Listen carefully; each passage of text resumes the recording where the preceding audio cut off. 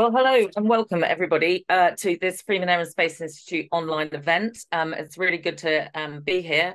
And for those of you who don't know me, my name is Sophie Antrobus. I'm a research fellow here at the Institute. And our event today is on how to create an optimised Air Force. Some of you will know that the Royal Air Force led the establishment of the Global Air Force's climate change collaboration. In fact, the launch event took place at King's, hosted by Freeman, about 2.5 years ago now. It's a collaboration of the world's air forces to share ideas and best practice on reducing greenhouse gas emissions and operating more efficiently as fighting forces. The initiatives continue to develop with working groups led by countries from around the globe, and more than 40 air forces are participating. So I'm delighted to be joined by Roberto Guerrero, Deputy Assistant Secretary of the US Air Force for Operational Energy, whose team are doing some really fascinating work, which is what we're going to learn about today. I know the slides include some contact information for his organisation at the end, and we'll also be putting that in the chat. For those of you who are joining us for the first time, welcome from the Freeman, or to and from the Freeman Air and Space Institute. We hold regular events online and in person on all aspects of air and space power. You can also join our mailing list from the front page of our website, and there'll be some details in the chat function as well there. And if you haven't done so, you can also have a look at some of our recent publications, most recently one on space dependence, one on space deterrence by denial, and even one by myself on an applied history of the RAF's appetite to risk, because there's always time for a bit of self-promotion, isn't there? Do keep an eye on our socials about future events. So we're on LinkedIn and X/Twitter.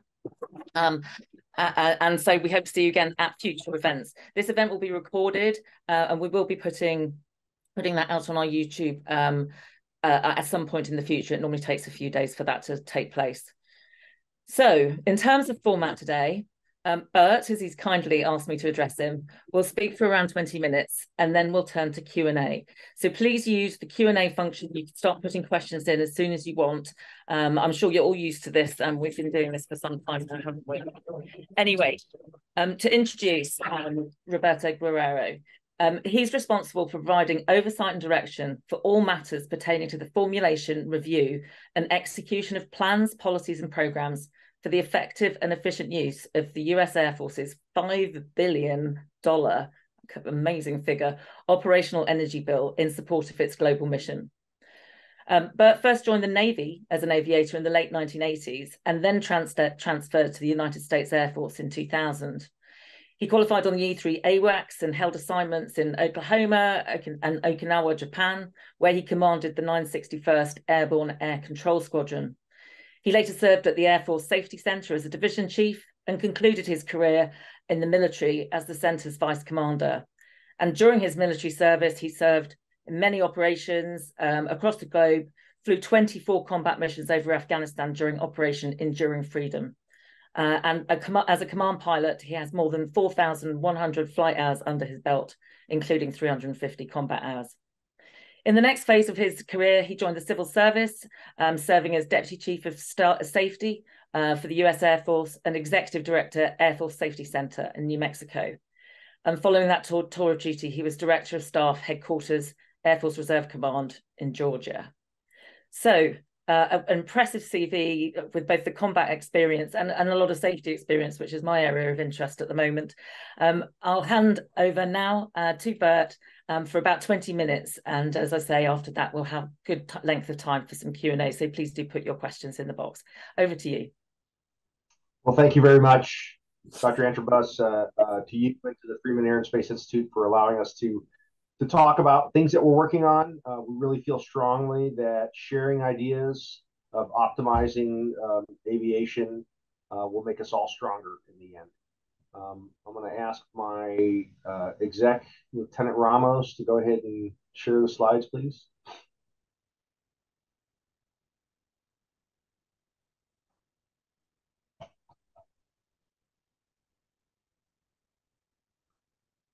There we go. There we are. Okay. So as Sophie mentioned, I was career aviator. Actually had an aeronautical engineering degree in college, and at some point I think I saw Top Gun 1 and decided I wanted to be an operator initially, and did that for 23 years. And as she mentioned, I concluded my career at the Air Force Safety Center, and I think that goes to a lot of what our strategy is with respect to how do you optimize aviation. Because from a safety perspective, you look at how to optimize safety. Obviously, combat capability is key to safety. The safest thing you can do is just not fly, right? But you're not going to be combat capable. So we would look at processes as well as technologies to operate our aircraft more safely, operate our vehicles more safely. Think anti-lock brakes and seat belts and airbags. Those are all for the occupant to either drive safer or to protect them in a crash. And the flip side is that you have to do driver training too, right? So for us, we think a lot about the process as well as the technologies that will get us to optimize the execution of our mission. Excuse me. Next slide. And so just a kind of an overview of our mission and vision. The bottom line is that we're a Department of Defense, the United States Department of Defense entity, and for the taxpayer, we are looking to optimize and increase combat capability and mitigate operational risk through energy-informed solutions and technologies. And, in the long run, we're looking to have an energy-optimized Air Force that maximizes our lethality per gallon. And we do that in 5 different ways. Fuel More Fight talks about the improvement of energy intensity of operations. That's really that squeezing that much more mission out of every drop of gas or energy, whatever energy you might be using. No Fuel, No Fight is really key to us, especially in the Pacific, of understanding the fuel logistics supply chain. We've fought in theaters of recent that are not challenged from a logistics perspective, at least on the aviation side. But some of our emphasis in the Department of Defense with respect to operational energy really goes back to what ground forces were seeing in Iraq and Afghanistan in 2007, 2008 timeframe, where that fuel and water logistics supply chain was really threatened. And about a third of our casualties at that time in those theaters were because we were delivering fuel and water and other logistics across threatened pathways to forward operating bases that really did not have the right and optimized equipment. So generators that were maybe under a 10% load and no real good water recycling processes and whatnot.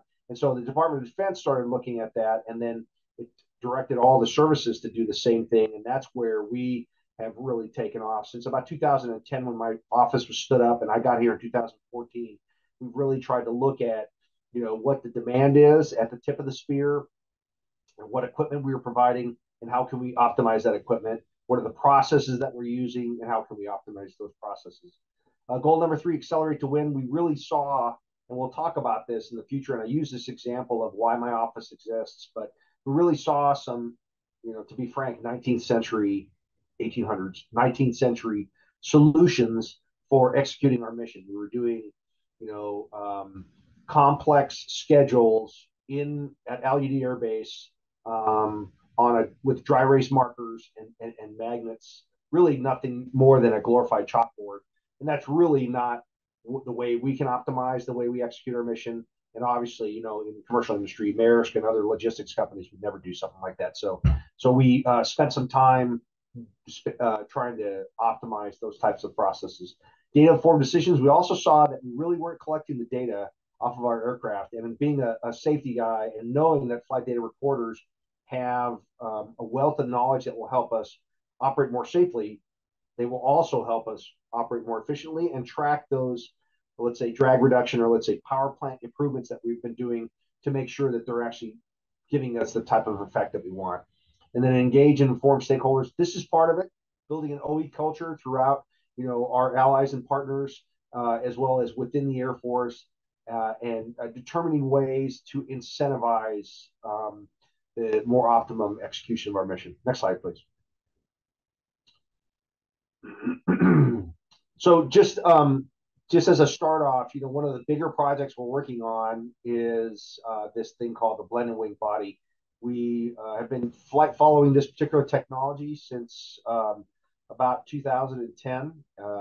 NASA and Boeing, and before that, McDonnell Douglas, were looking at how do we develop more optimum airframes. A tube and wing design, the tube itself is really easy to pressurize. That's why you see cylindrical pressure vessels throughout, most pressure type of applications. But for us, that tube really doesn't help you with respect to lift. It just creates drag. And so the idea behind a blended wing body, and it's not, you may look at it and say, hey, it looks like a flying wing, but it's really not a flying wing, because the idea is that that whole internal area is pressurized, and it really expands the amount of storage that you can have, on the order of we think at 4,000 miles you could probably air refuel about 7 F-35s as compared to 1 right now with our KC-46 and our KC-135. And the same type of applications in cargo can ensure that we have much greater reach and combat capability in theaters that will be challenged, such in like in the Pacific. So we're in the process of doing this public-private partnership because the airlines are also interested in having something that can carry a lot more passengers with a lot lower fuel burn. We think on the order of just aerodynamics alone, about a 30% increase in efficiency. And that's big for the airlines because they spend a lot of money in gas.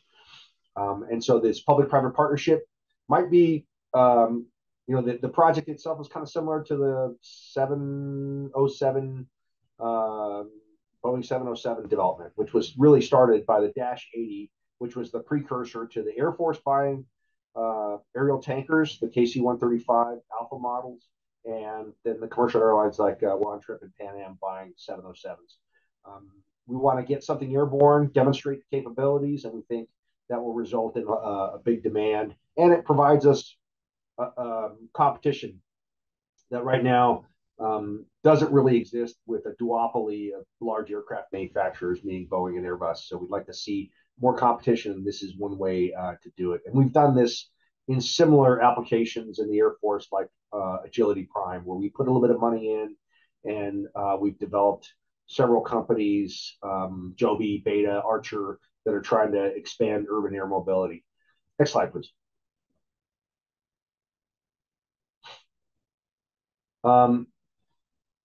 Part of what we discovered is that crews themselves, like the way where our finances are structured, the way our the Air Force pays for fuel, is that it's a centralized account. That centralized account tells wing commanders and squadron commanders like me, just fly out your flying hour program and we'll pay the gas bill.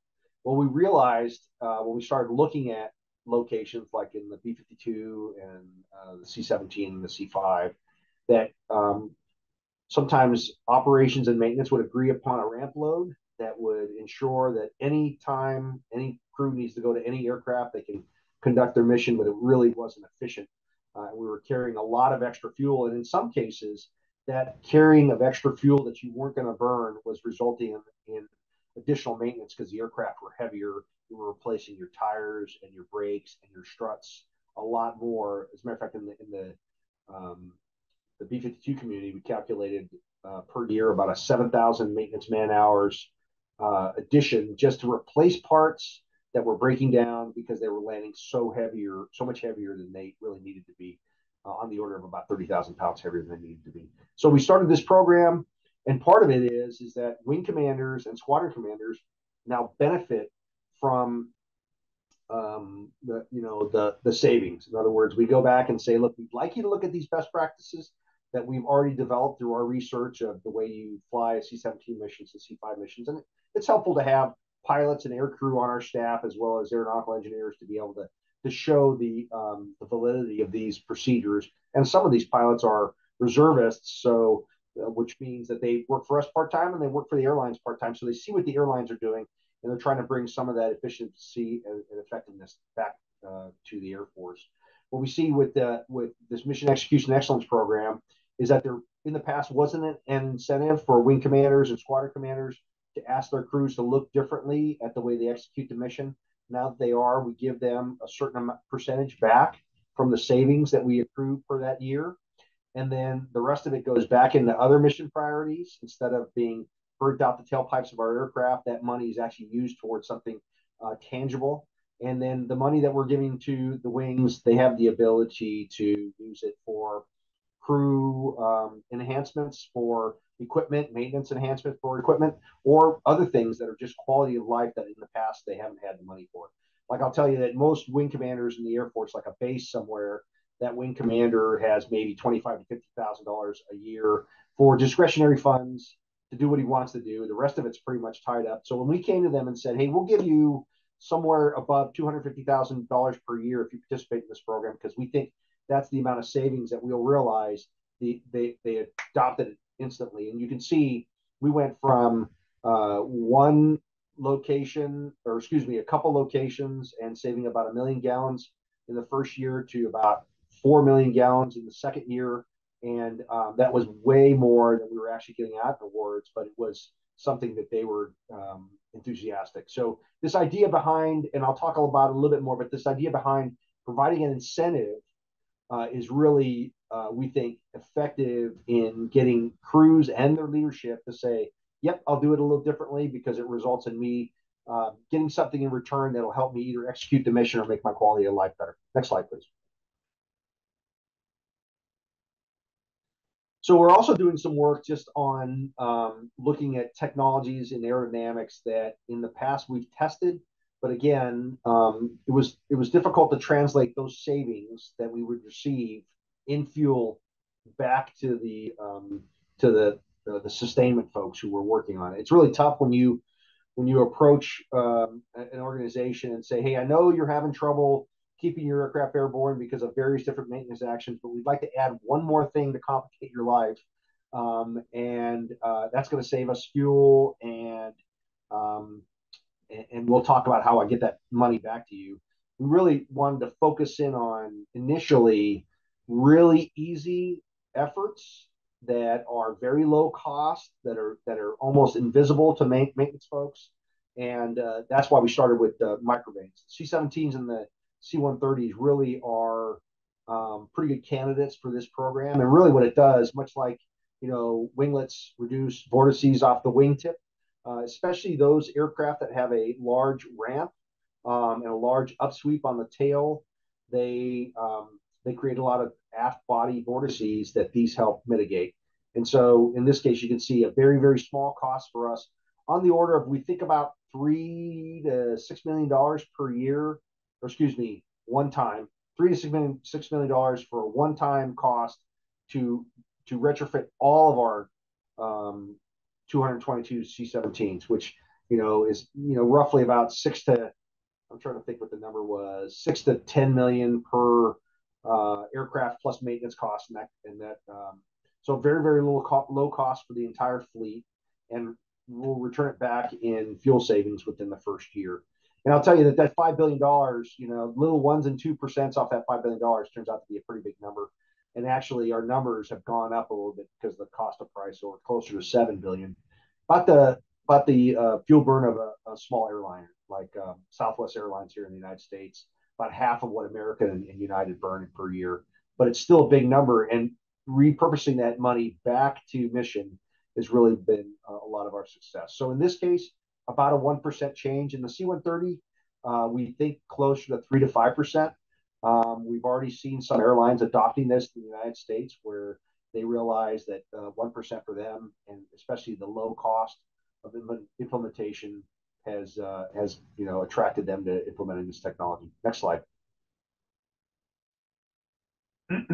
Similarly, we're looking at this type of application on the C-130 aircraft, and there's a company called Microtau in Australia that has this this basically tape application. It's a large, adherable applique on certain areas of the aircraft, and those really microscopic riblets, very, very small changes to the surface of the aircraft are also drag reduction and enhancing. And so we're going to go down the path over the next year to do what we're doing in the C-17 right now, which is we're flying 10 aircraft for serviceability just to make sure that nothing causes these microvanes to come off the aircraft, or just for damage tolerance and whatnot. We're going to do that. 8 U.S. aircraft, 2 Canadian aircraft. We're going to do that serviceability over the next year. While in the C-130, we're actually going to do the flight testing that we just finished with the C-17 on these technologies, and looking to do serviceability testing after that. I'll note that in the C-130, there's a commercial variant of the C-130 that this company called Linden Air Cargo that operates in Alaska and other cold environments. They've been using this microvane solution that the Air Force tested 10 years ago. They've been using it for the past 6 or 7 years. They've accumulated about 25,000 hours on their 10 aircraft. Have never had any issues. Have never had one of these things come off.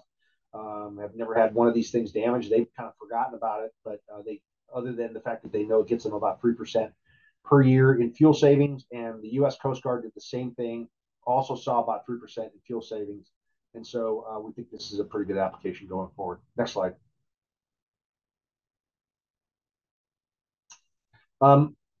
Similarly, we've looked at how we wash engines and how we coat engine blades, and we found pretty good success, especially in the CV-22. We tried auditing how they wash their engines. We discovered that there were some issues with the method that had been provided by the OEM, the original equipment manufacturer, on how to wash those engines, because they were just washing the hot section of the engine. They weren't washing the whole engine. As we all know, in certain environments, the whole section of the engine is going to get contaminants, like compressor blades and turbine blades. And so if you can figure out a way to wash the whole engine as opposed to just the hot section, what advantage would that give to you? Washing the hot section on CV-22 was difficult because they would have it in this, props up configuration, and then they would actually have to take off cowlings and insert two hoses that squirted detergent into the hot section on each engine, and that whole cowling removal process was really onerous. And this company came to us and said, we have this way to squirt water that has a little bit of detergent in it, but if you mix it with enough compressed air, it'll expand. And the big question was, well, does it expand enough to get to the entire engine? Because we really want to wash the hot section. And the first couple of tests, they opened up the ports for the hot section, and the foams that this thing was bringing in the front of the aircraft were coming out that. So they were like, yep, it's working. It's getting the whole engine. And then let's take a look at what it does.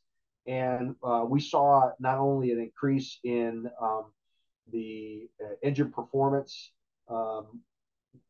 roughly about a 5% more power on average per engine. And the legacy system really didn't work that well. As a matter of fact, about 2/3 of the engine washes saw no change to the legacy way of doing it, whereas this one saw an increase in engine performance, an increase in engine life. And then most importantly, and this goes back to that incentive piece, most importantly, our maintenance folks said, I don't have to remove those cowlings anymore. I don't need like several people for this job. I can do it with one person motor in the engine, one person on the truck. So that really reduced maintenance man hours. And for them, that's what got them. They said, yep, absolutely. We're getting more maintenance man hours on other stuff. And consequently, that resulted in them getting the aircraft availability up on all their aircraft, which was a great thing. And in this case, it reduced engine changes on the CV-22 by about half. So now we're also testing this same methodology on other aircraft, to include the C-130 and the KC-135, because we think it'll help in all those applications. Maybe not as much as it did in the CV-22, especially from a maintenance manpower perspective. But again, 0.5% of a $750 million fuel bill per year in the KC-135 is nothing to sneeze at. And if it increases maintenance availability for other stuff, then we get the adoption there. The second thing we're looking at, and a lot of this strategy was developed with us and Delta Tech Ops, the folks out in Atlanta who service all the Delta Airlines engines and airframes, was the strategy behind look at how you wash it and look at how you coat it. So we've been working with this company called MDS Technologies on their black cold coating, which appears to do a much better job of coating the compressor blades, at about the 18-month point, you'll see traditional compressor blades start to wear down, where the black gold coated blades will not, and that results in the engine just running that much more efficiently and the compressor working that much better for longer periods of time. Next slide.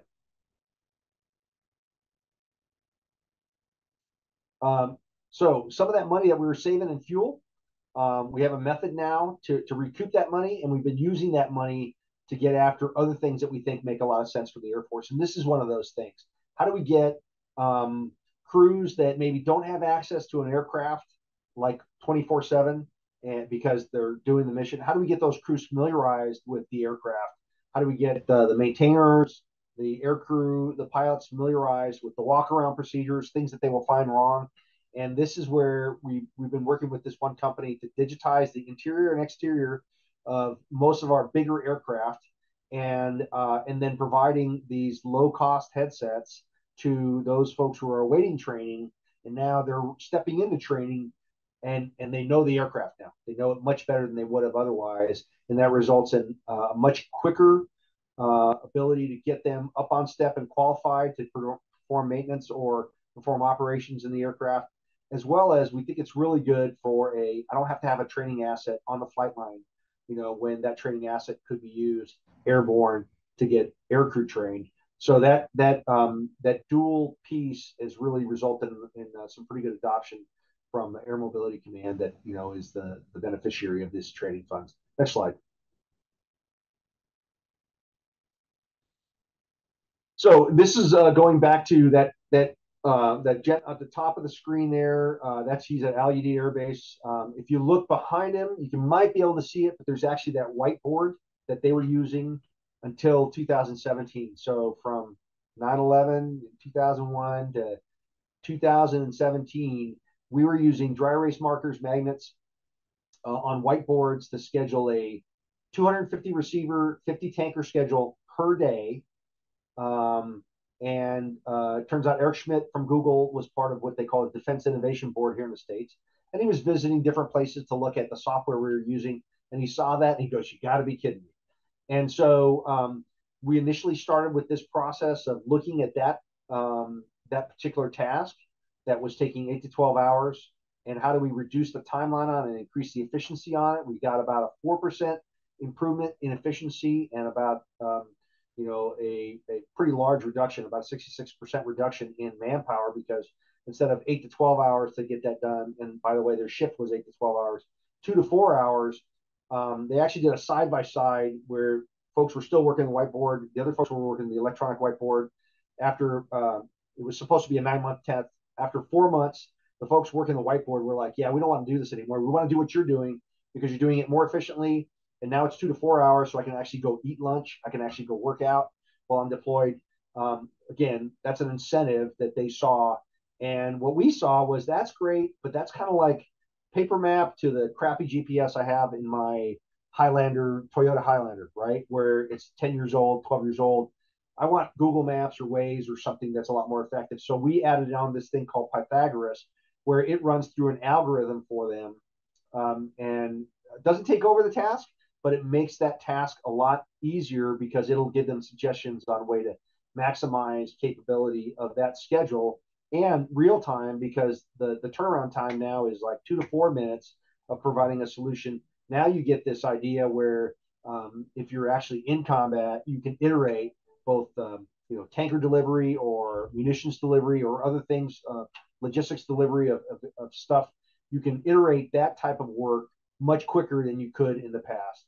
So the thought process is, and it went from about that 4% that initially got to like 10 to 20% better. So a huge savings in fuel on the order of about 200,000 gallons of fuel saved per week in that one location, which when you start adding up the numbers, that's a lot of money being saved and a great payback. So we were looking at, okay, how does that process also help for allocating our aircraft in locations, or scheduling our air crew, or optimizing our cargo? So these are some estimates of what we think we will be able to save in all these different areas. But just not only are we saving in fuel and greenhouse gas emissions, which are second and third order effects of really what we're trying to do is maximize combat capability. We think that provides are for us a much better solution for the 21st century fight. Next slide. Taking a little longer, so I'm going to kind of go through these latest ones. C2D2 and the idea of doing better communications we think is really important for us. So we've put some investments in to work that's already existing that helps securely transmit data from aircraft to the planners back, at wherever it might be, either Pearl Harbor or, Hickam Air Force Base for the air mobility, center there, or all the way back to Scott Air Force Base, as well as there are other things that we saw that if you sync up the ability to text. So our crews now, instead of walking to base ops and getting a fax from the guys at Scott Air Force Base on what their mission plan is, they receive it on their iPad, and it has all their paperwork in it, and it gives them the ability to ask questions from the crews back at home about optimizing that schedule. And then what we also realize is that ability to communicate and to have some kind of natural language processing to track those communications also would help bubble up problems in certain areas that hadn't been identified, like delays in aircraft delivery of parts or complications with fuel systems in certain locations. Now the generals can actually see the conversation, get a roll up of the things that are going on, and maybe act quicker to fix problems. Next slide. And then, for us, it's really important to kind of ingest the data, understand what it's telling us, and help us make sure that we're putting our money against those programs that make the most sense. So we've, again, from this safety perspective, what we've done is we've been able to tap into the data that was being collected on aircraft that was being deposited at the Air Force Safety Center, pull it into the OSD data lake, and now we're able to go, we'll get to the point here in the next couple months where we'll be monitoring those engine washes and being able to provide back to the maintenance folks when the next engine wash is due, based off of the performance of the engine. We think that's really, we're just at the cutting edge of that, but we think that's immensely valuable for us to select the right aircraft for the right mission, because we know how it's behaving and we know what part's going to break next, or we have a good idea what part's going to break next because we're tracking the data and we're tracking the health of the asset. Next slide. And then this gets back to something that's unique to the United States, but there's no reason why it couldn't be translated to other countries and the way they manage their money. But what we did is we talked to the Senate Armed Services and the House Armed Services Committee, because they provide oversight to us, and they basically are the ones that do the final stamp on what our budget will look like. And we told them, hey, every year we scramble. Our fiscal year goes from October 1 to September 30th. Every year we scramble to make sure we're spending all of our what we call operations and maintenance money, which a lot of that is fuel. We're trying to make sure we spend that all, and there's really no incentive not to spend it.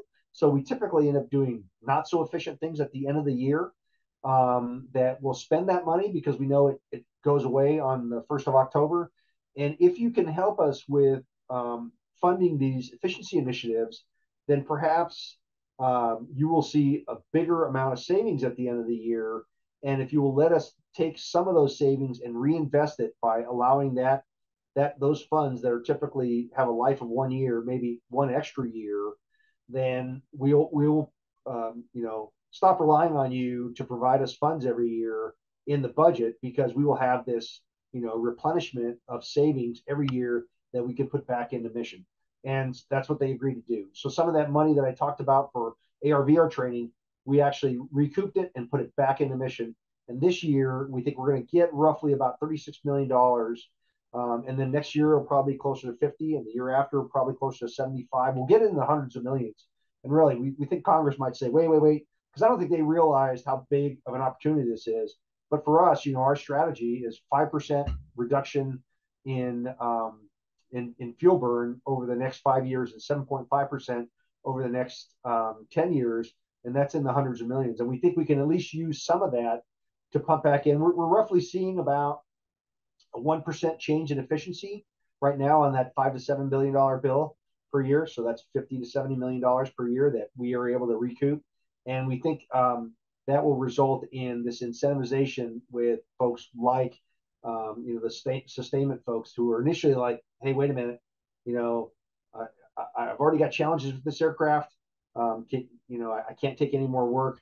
That will allow us to provide the money and manpower to maybe get after things that they want to do that we want to do too, like conformal antennas or additional engine efficiency savings that are resulting in them having aircraft that are down because the engines are broken. Okay, next slide.